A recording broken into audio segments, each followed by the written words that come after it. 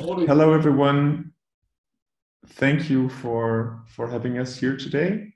The presentation that Hakan and I are going to present to you at this conference is SSI Interoperability in a large German showcase project on secure digital identity. I will introduce all of that shortly, but maybe a few words on why we are presenting together. So my name is Kai Wagner. I'm presenting for the Germany-based company Yolocom. We are a pioneer in self-sovereign identity technology. We have been working on this topic for over 7 years now and are developing different infrastructure layer technologies for SSI. And my colleague Hakan Yildiz is working at the TU Berlin, a local university here in Berlin, and is working in the same framework projects of the German government. But as you will see shortly, there is a total of 4 consortia working in SSI-oriented pilots in order to introduce this technology to the German market and pilot it there. And those 4 projects are made up from different organizations and companies. And Hakan and me are representing different companies from these consortia. And since we're talking about interoperability, we're presenting to you together, as interoperability is about cooperation, and that's why we also present this as a cooperation. So much being said as a bit of a pre-info on why we are presenting as 2 people here. I want to give you a quick intro into the agenda. So what we're trying to do in our call or in our presentation is to give you an introduction to these German showcase projects, to work a bit on the definition of interoperability that we have defined in our showcase projects to be the one we want to work with, and that we also think is sensible for the task. Then Hakan is going to jump in and is going to talk about how SSI interoperability can actually be approached and how we systemically went about this task. And finally, we will talk about interoperability is actually aimed for in the projects in practice. So we will really get hands-on into how we manage protocol selection and how we actually try to develop towards a coherent stack that allows for interoperability. Moving into this first topic, we will now look at the showcase projects for secure digital identities. And a first note on this is that there is, as I said, 4 of them called ONCE, ID Ideal, SDK, and ID Union. Those names are going to come back, so no worries and no need to remind them at the moment. A bit of background on these projects is that they are projects funded by the Federal Ministry of Economic Affairs. So they're funded and set kind of directly at the highest level of the state in terms of the political will and power connected to it. And they're implemented in order to overcome a range of issues that has become apparent in the digital identity market in Germany, but also in Europe over the last few years. Number one of the problems that was identified as a kind of issue to be solved by these projects is that Germany has introduced a secure eID solution over 10 years ago. But unfortunately, none of this solution or its kind of preceding kind of access tools has really managed to allow for widespread adoption. So no widespread adoption of this secure eID solution appeared, which is of high frustration for the German government because this is their official eID solution. And a second point, which is really important, is that the secure identity solutions that are in the market, and I think we all know this all too well, are often isolated and only work within separate ecosystems. So you either have a government identity system or you have an industry identity system. You might have some that works in your finance sector quite well, but usually it even works only for your one bank, one platform, one service. And a third point that the ministry was frustrated about and tries to overcome with this research and pilot project is that users want to handle their identity-related tasks with a minimum of effort and ideally just one solution available on a smartphone. And SSI is just perfectly placed to do that, which I will come to in a second. Also, a big issue to the ministry, as I already said, the project is funded by the Federal Ministry of Economic Affairs, is that German and also European solutions play little to no role in the end user identity market at large. So there's also an interest in making sure that providers of these technologies and services utilizing these technologies can actually play a role in the global market for digital identity. And in the current platform-based economy around identity, this is very hard to achieve because of the monopoly players we have in place.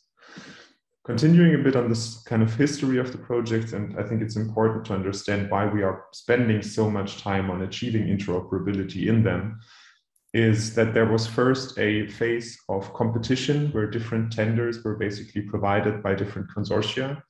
And over half a year, there was 11 consortia presenting concepts and really working on concepts to achieve the goals I've just been mentioning before. And in December 2020, so already over a year ago, there were 4 consortia selected for implementation. And the big surprise at that time was that all of these consortia were utilizing SSI technology.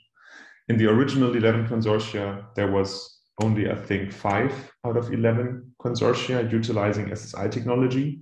And when we realized that 4 consortia were selected and all of them utilized SSI technology, it became very apparent that the federal ministry is in support of this new concept, which obviously is of high importance for us as projects because we know we have the financial and the political backing for our work.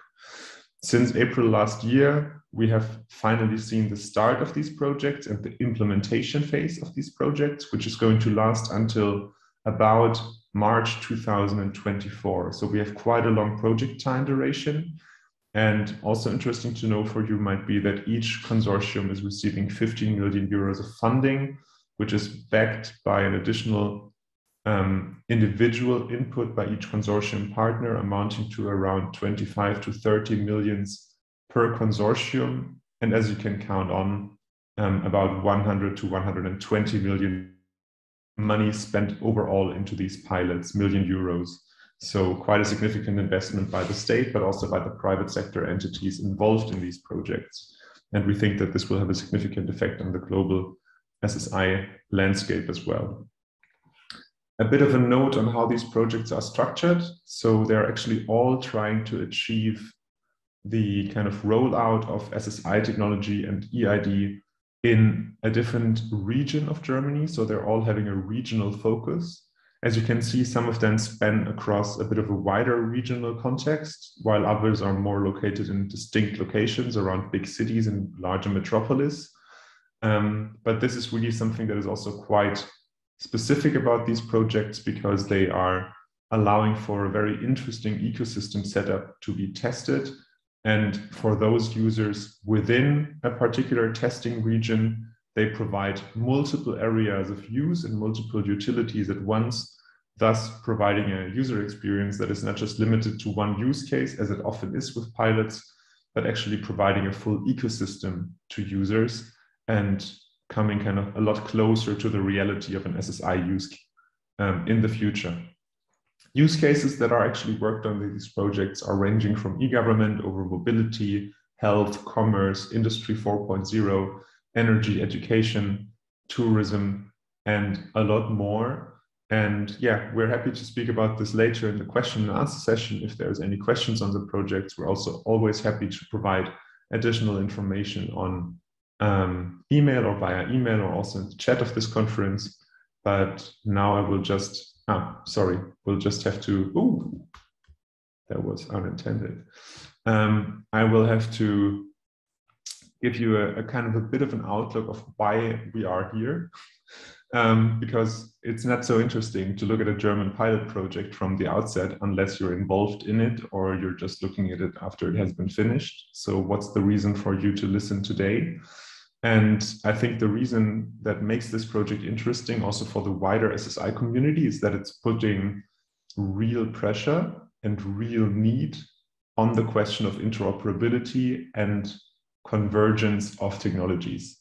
Usually this is more of a voluntary endeavor where different players in the SSI ecosystem are doing this voluntarily. And this, as you often know, voluntarily gives you a bit of attention to the topic, but usually as soon as people are distracted by something more up on the agenda or priority list, the voluntary efforts seem to not be followed as much.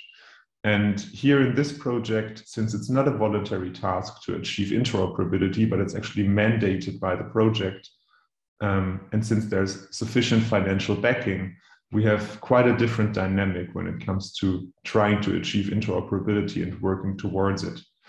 And Hakan and I, as well as a few colleagues of ours, have been working on this topic since early last year.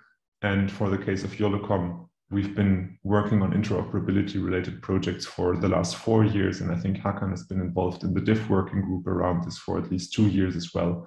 So we're all been coming from other interoperability projects and kind of trying to apply our learning just here in the project. The big challenges we have in order to achieve interoperability is obviously that 4 different projects in 4 different regions, as you can see on the map, is quite hard to achieve because they're not all coming in with the same tech concept. They're not coming all in with the same stack, right? They're not all using the same agent. They're not using the same protocols, at least not yet. And at the same time, there is a huge need to make sure that things are staying compatible with DWeb and Web3 technologies so that we're not kind of moving all the way too much into a specialized German interoperability solution, but that we're actually keeping our eyes open to the wider ecosystem. And lastly, the global market doesn't stop just because we have a German project, right? So we have to be sure that we are actually following up on market developments and market dynamics, and that we're making sure the interop efforts we do here can actually be aligned with the global interop efforts. Things that we heard from Drummond before about things happening in trust over IP, a lot of stuff happening at the W3C, important work, in my opinion, happening in the DIF interoperability working group, because that spans really a large group of very different actors that come together at this place. But yeah, so much a bit for the challenges and why we're actually having such an interesting project here. Second thing I wanted to introduce to you today is the definition of interoperability that we work by and that we think is making a lot of sense when you try to systemically approach the topic. And just to give you a bit of a kind of first hand on it, so according to Palfrey et al., they define interoperability as the ability to exchange data and other information between systems, applications, or components. So while this is not yet very clear, potentially, it's actually apparent that interoperability is something that can be used easily and that can often be misunderstood because there is no single one definition for interoperability. Actually, people use it having quite different things in mind, and it can mean very different things for different verticals and systems. So it's important to actually specify it a bit more. And an example given here is that in healthcare or IoT, interoperability might require very different things and might mean very different things.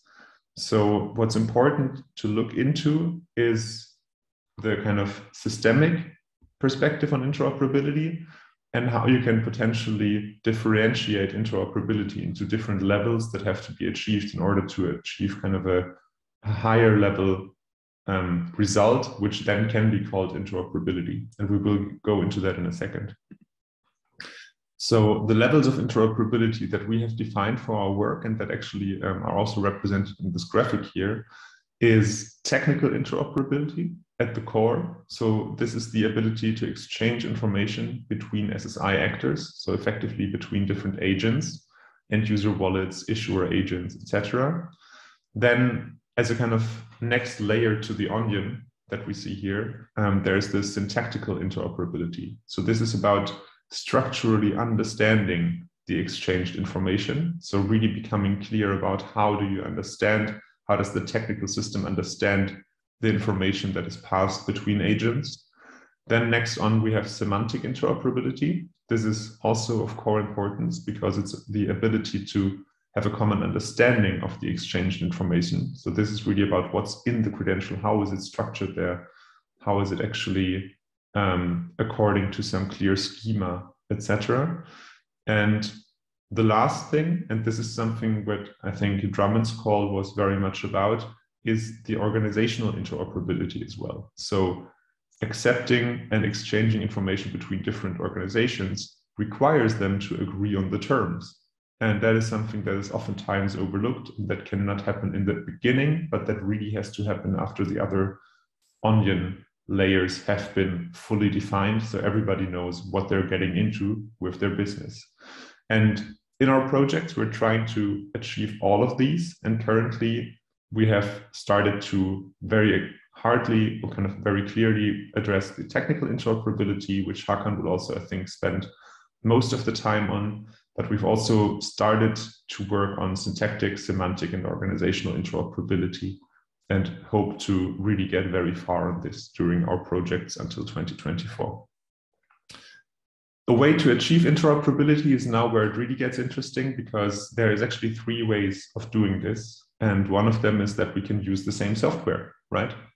If we all just use Microsoft Word, everybody is going to have a great experience checking the grammar check, checking the spell check, making sure that no things are jumping around on pages.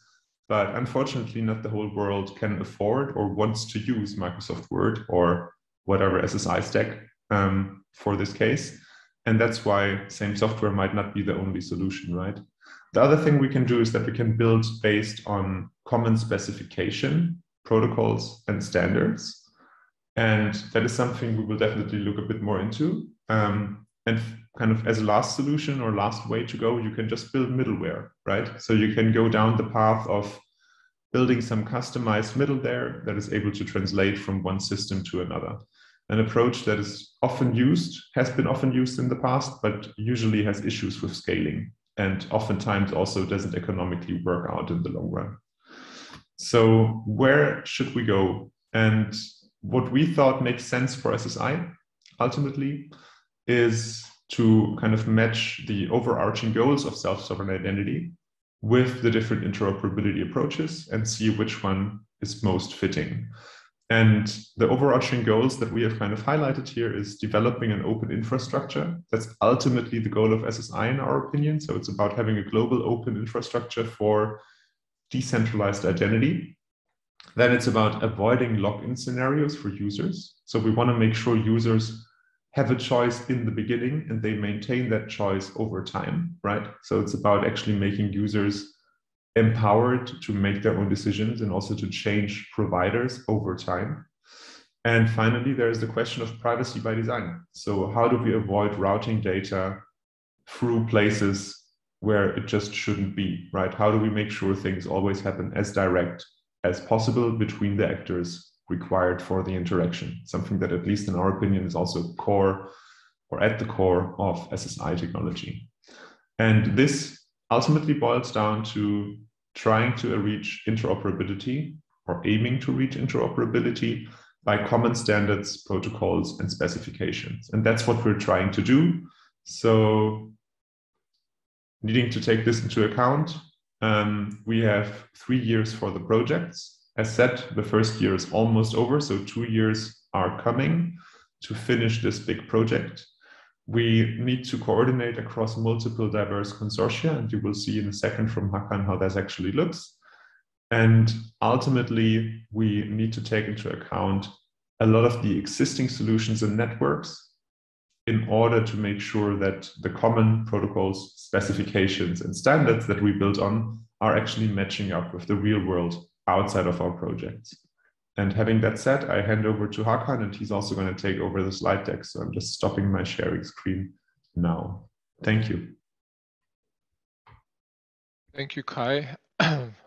I think this was like more or less a seamless transition. I hope you're seeing my screen now.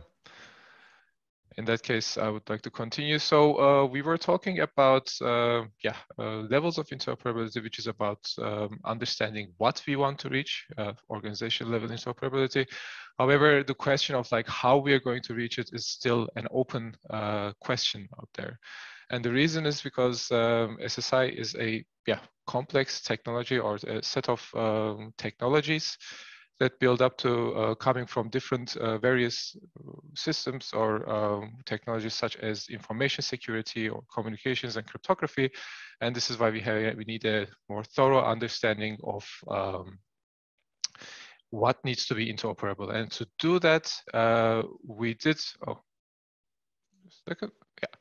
we did work together with the Decentralized Identity Foundation on a reference model of SSI, which is similar to Trust over IP and Drummond's presentation, exists of 4 layers. And in these 4 layers, there are different components and considerations that makes up an SSI technology stack and an SSI ecosystem in the end of the day.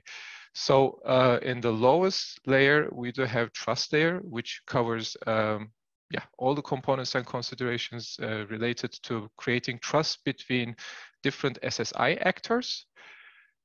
The second layer is about the communication of agents which are running softwares within the domain of SSI actors, such as issuers, holders, and verifiers, so that they can communicate with each other in a secure and trustful manner. And in the third layer comes up the credential part. So since we have trust, build trust now, and we can exchange information, now we can also exchange credentials, may it be verifiable credentials and presentations. And credential layer covers everything related to that. And on top of it, we do have also the application layer, which is the coverage of the business logic of what kind of an application this is supposed to be. May it be, for example, an issuer agent, which is also sole purpose is to issue verifiable credentials, but also it might be related to a more use case specific area, such as creating organizational IDs, which are all mapped to the application layer. And additionally, we do have cross-layer considerations and components, which has basically more than one dependency in one of these trust layers. For example, cryptography or crypto primitives is important for agent-to-agent communications, but also issuance of credentials, and those are covered in the cross-layer considerations and components. Okay, so maybe in the audience, you might be wondering at this point, what seems to be the difference between the trust over IP model and the Decentralized Identity Foundation reference model. I would say they're very, very similar. However, I would say that the trust over IP model has more emphasis on the governance part of the things, whereas in the reference model of Decentralized Identity Foundation, we're trying to look into more of a technical point of view to understand what components there are within a given layer, to understand the differences and incompatibility issues, so to speak. And with that, I would like to jump up to the next slide,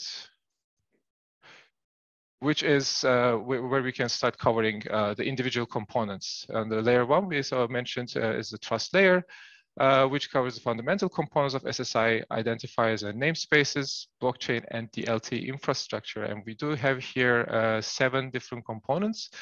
One of them was the first and foremost is, of course, the DID document. And the DID documents are mostly standardized in the W3C working group. And there is also one little deviation in the SF version of the DID documents. However, they are very, very similar. And how we get these DID documents are with the resolution of a DID via, may it be through the universal resolver, which Marcus probably Zabadello talked about today, but also within there are different considerations such as DID resolution, DID dereferencing, but also the work of peer DIDs or pairwise DIDs. And these are a result of DID methods. So the DID method instructs how a DID resolves into a DID document. And there are various DID methods. I think the number is around 110, 115. So that would be the part that is a component that we consider.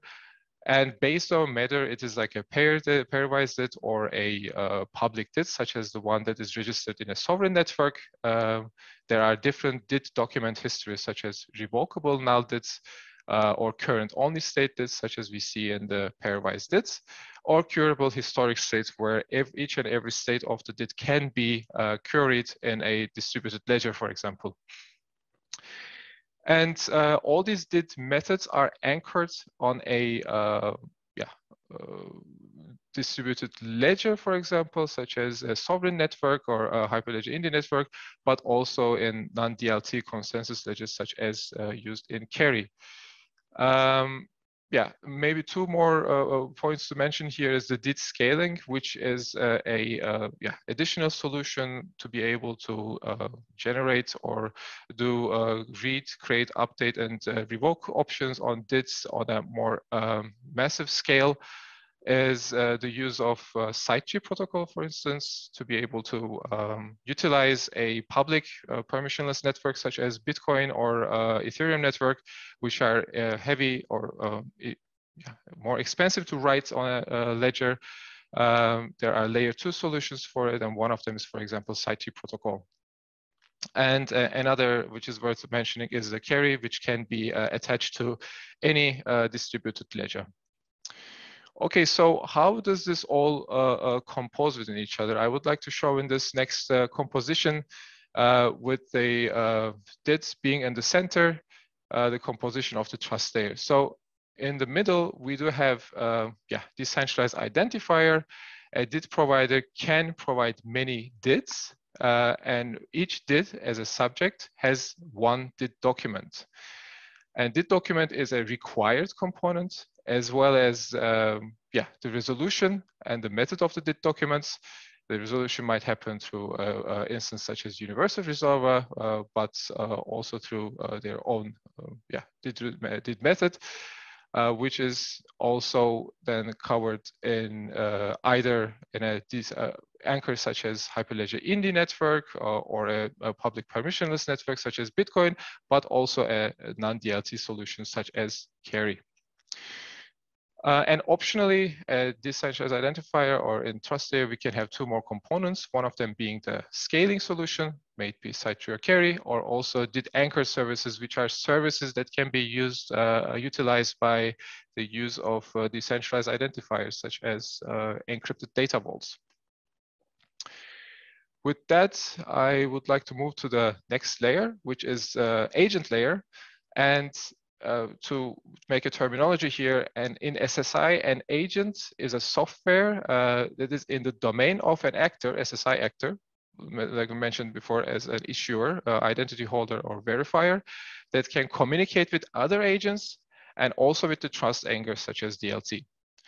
And in order to do these activities, an agent has to have a certain set of components that are necessary. First and foremost is probably the envelope, which is necessary to have information security properties such as authenticity, integrity, confidentiality for sending messages between a sender and a receiver in a secure manner.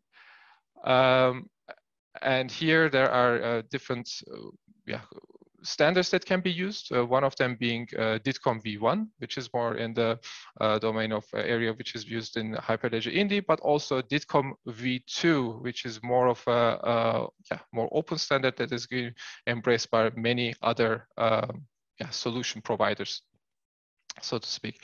But it can also be outside the world of DIDs and the new more or less the new Hyperledger Aries world, which is a self-issued OpenID Connect provider DID profile, where the existing infrastructure of OpenID Connect are utilized for discovery purposes, for example, for the issuers and verifiers. And since the envelope is a transport agnostic, we have to also consider certain transport methods such as HTTP, Bluetooth, or QR codes, NFC, whatever. And these is only possible through key operations, meaning, meaning if I want to sign and encrypt a message and send it to a recipient, I need to do so while using public keys. And these key operations can be done within a open wallet within the software, or it can be secured in certain areas, such as a hardware secure model or trusted execution environment, or in telematic, which is very, very popular in the e-health sector, healthcare sector, where every card has these chips inside. And also a very important part to consider is the key control recovery in case the keys, the control of the keys are lost. So here we cover the backup options, especially ones such as decentralized key management solutions. And last but not least, the data portability that we have to take into consideration for the ability to import data, not only keys, but also verifiable credentials from one wallet to another. And the composition itself looks as the following. So in the middle, we do have this time an agent. And to create an understanding for what an agent is basically an agent can sign, encrypt, and forward messages for either the purpose of agent-to-agent communication, but also for signing credentials, such as verifiable credentials, which we will cover in a minute. And it can store optionally credentials, but it must also store keys to execute these operations that we mentioned here. An agent has also to separate, it can have two locations. One of them is the cloud, and this is more suitable for agents in the domain of an issuer or a verifier actor, or it can be in an edge environment, which is more suitable for identity holder agents. Exactly. And we do have required components, as we mentioned, such as envelope. Noteworthy mentions are DITCOM v2 and SIOP v2. But also transport that is necessary to move from one recipient to from sender to the recipient. And it must also have control recovery and key operations functionalities. And it can optionally have data portability for porting a wallet from one type of wallet to the other. And as the third layer, we do have the credential layer, which covers the identity-related informations, such as verifiable credentials and presentations, but a bit much more. So here we have identified 5 different components and considerations. The first one being credential format. Most known credential formats in SSI is, of course, verifiable credentials and presentations. And this credential format can have different type of proofs. At this point, for to be specific, a credential such as verifiable credentials can have JSON Web Token or JSON Web Signatures in form of a JSON Web Token.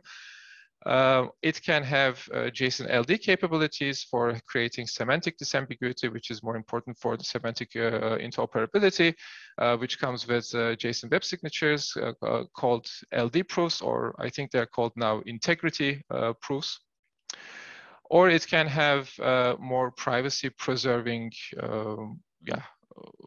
properties by using a credential proof called AnonCreds, which utilizes CL signatures and comes with a set of privacy preserving properties that Drummond already mentioned in the previous talk. And it can also be, finally, last but not least, a BBS plus signature, which uses JSON LD credential type, which also comes with certain privacy preserving features and seems to be the future for the SSI community to move forward. And all of this, of course, is also very important to mention credential revocation.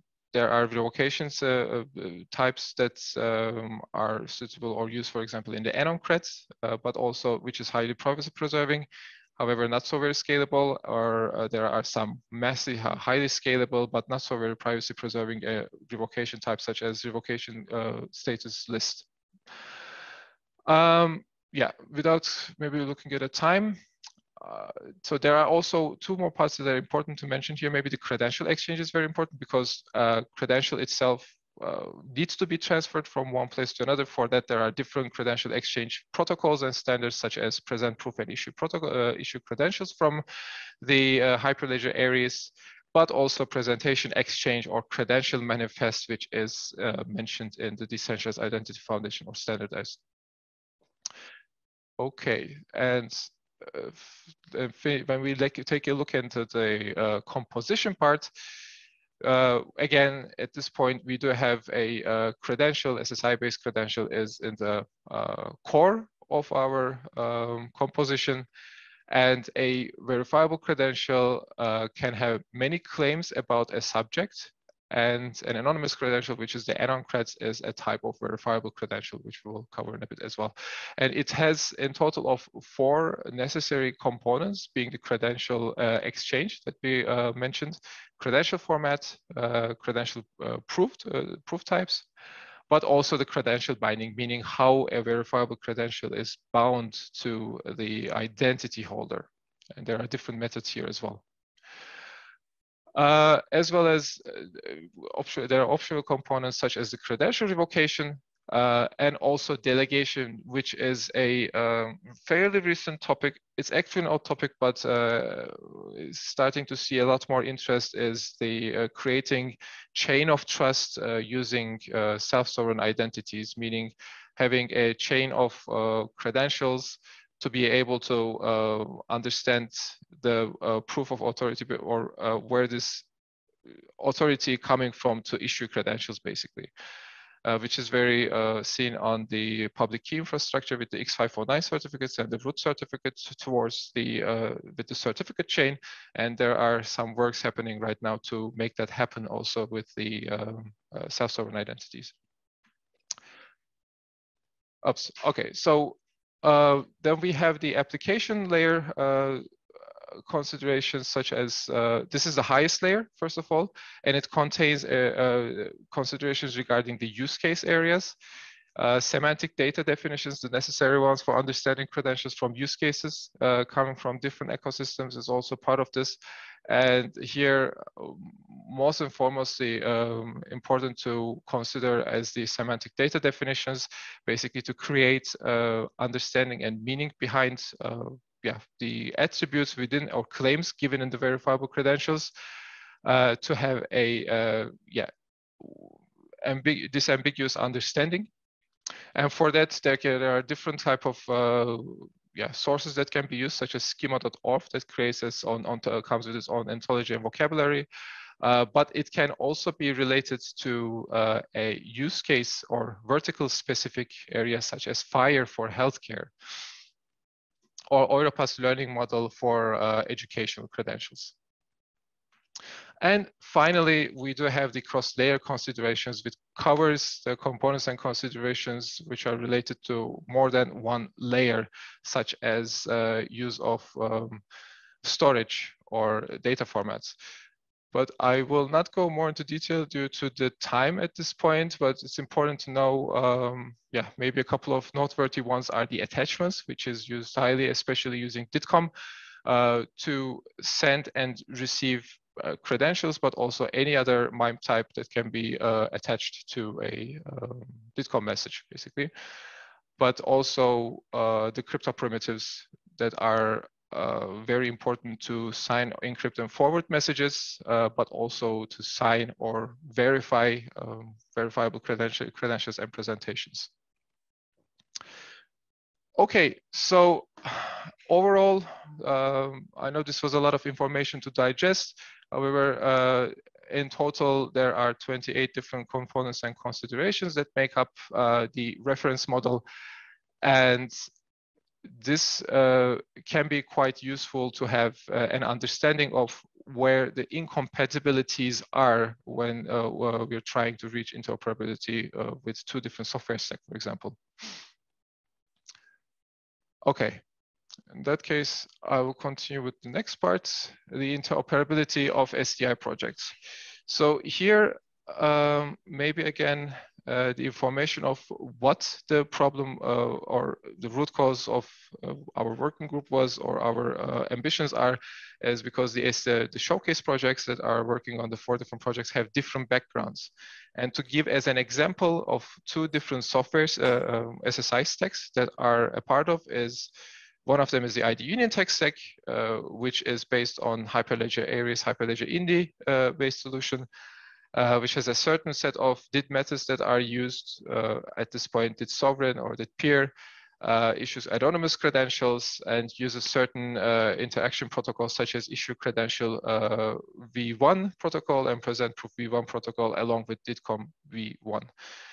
And in contrast, there is the technology stack that is coming from YOLOCOM, which uses a certain set of DID methods such as DID YOLO and DID ON. And also utilizes W3C standardized verifiable credentials with JSON LD credential format with JSON web signatures. It also has the various DIT and VC interaction protocols, which were custom made for credential issuance or credential share, and the envelope was also custom made. So in order to have a certain interoperability or the organization level interoperability as we strive to do, we need to set or align in these different components, so to speak. And our overall goal is to achieve organizational level interoperability within the showcase projects while using the same standards and protocols which are recognized and used by international standardization organizations or organizations in general, such as the Decentralized Identity Foundation, but also the Trust over IP or W3C. And therefore, to achieve at least up to semantic interoperability with SSI implementations across the globe, which the last point has to point it out that they also need to follow these standards, of course, that are coming from these organizations. And with that, I would like to get into our interoperability metrics, where we identified per layers that we mentioned, the points that we have to align on. And the first and foremost is coming from the trust layer, and the part that we have identified is the integration or implementation of the DIT methods, first of foremost being the DIT carry method that allows a GDPR compliant privacy preserving solution for natural persons. It is analogous to peer, DIT peer, so the pairwise DIT. However, it comes with a couple of caveats that are really need to have, such as being able to do key rotation. It's an under development and the underlying carry specification, and one of the implementations, or I think Yolocom is doing the implementation of DIT carry method. And the second one that is very important for us is the DIT Indy method, which has been specified. It's in the W3C DIT registry at this point, and it is being in the implementation for the Indy SDK as well as in the VDR to be used later on as an Indy method, which is going to unify all the different solutions that are using DIT Indy basically, or Hyperledger Indy. There's also maybe one more thing to mention here is the phases and iterations. We do have multiple phases, and the first phase is about achieving a minimum viable interoperability, so to speak. But overall, this is an iterative process for us. And in the second phase, we are planning to also integrate native DIT EPSI, which is the DIT method for European blockchain services infrastructure. Also a highly important project across that has been funded by the European Commission and creates a blockchain infrastructure for certain use cases such as notarization or diplomas. On the second layer, agent layer, we do have we have an alignment over the envelope that we want to use. In the first phase, we are supporting DITCOM v2, which is being specified by the Decentralized Identity Foundation, and it is almost finalized, if I understood correctly from Drummond 1 hour ago. And in the second phase, we are thinking or planning to also implement COP v2, which is the technology stack used by the OpenID Connect Foundation to be able to send and receive encrypted messages and verifiable credentials in that case. And for the transport part, since the envelope is transport agnostic, we have aligned in HTTP and WebSockets as starters, because these are the ones that are most commonly used. And even though theoretically it is possible to also use NFC or Bluetooth, we would like to start first a bit more plain and basic with HTTP or WebSockets, and maybe move on further if there's any necessity for other transport methods. And maybe one more thing that is important here for the alignment is the use of out-of-band protocol according to the ARIES RFC 434. This is a very important one to be able to exchange information or DIT exchange before we have a secure communication channel that has been created with using DITCOM. Then on the next part, we do have credential layer. And in credential layer, the alignment that we have so far is the credential exchange, meaning we are going to be using issue credential v3 protocol and present proof v3 protocol coming from the Hyperledger Aries RSCs. Maybe a bit of a little background information regarding these these protocols. These protocols are for interactions happening between either identity holder and verifier or identity holder with the issuer. And based on, this is a state-based interaction, and based on these states, certain type of messages can be sent to the different parties. And this has been standardized in these protocols. V1 was more Hyperledger Indy solutions meant for. In the V2, different type of proof types have been supported, such as the use of JSON LD, JSON Web Signatures, or even BBS Plus. And in the V3, DITCOM V2 is being implemented. So since we have DITCOM V2 in the envelope type, we are aligning on the issue, credential, and present proof V3 protocols. And in the future iterations, we are planning to include the OpenID Connect for verifiable presentations, which is a specification for sending verifiable credentials presentations based on the SIOP OpenID Connect SEC. And finally, we do have the cross-layer considerations, which is mostly the Aries RFCs that are covered here, acknowledgement or problem report problem protocol V1, but also DID exchange.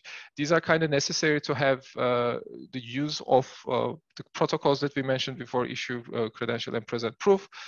But also the crypto primitive, which we align on, is the ED 25519 signatures, which are necessary for creating the document, as a verification, put it as a verification method, but also for using it in a DITCOM V2 envelope.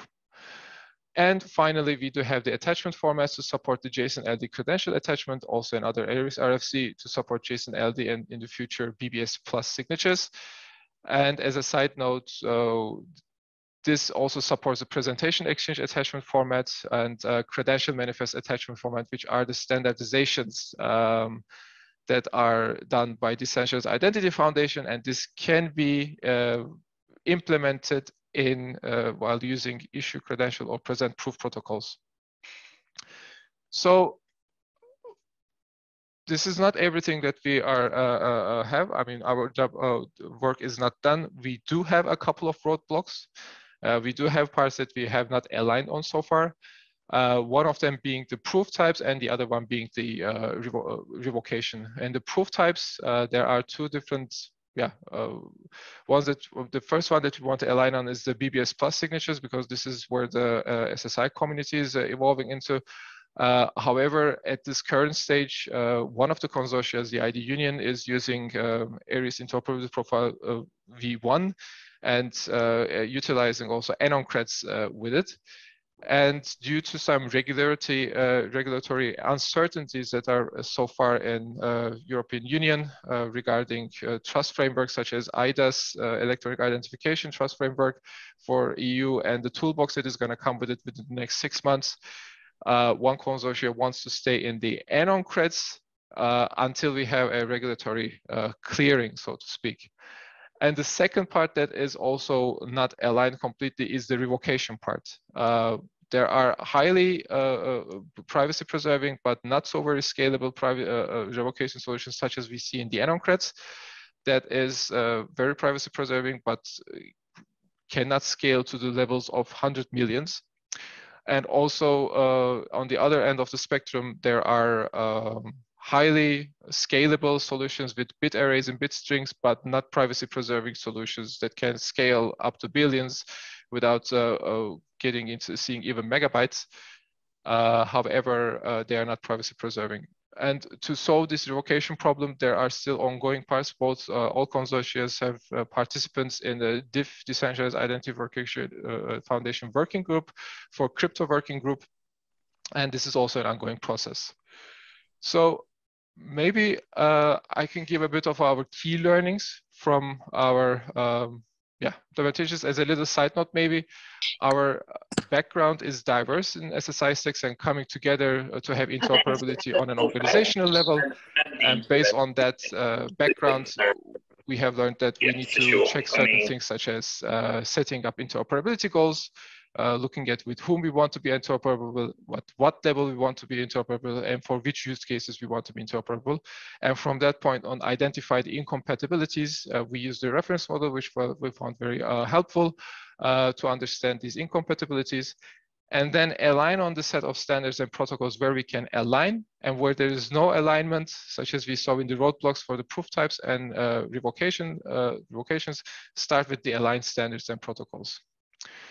And yes, our future work seems such as with the continuation of finding solutions for these roadblocks for credential proof and revocation, while implementing, working on the implementation on components that we have aligned on, such as DID methods, DIDCOM v2 envelope, and also the use of ARIES issue credential and present proof protocol v3s.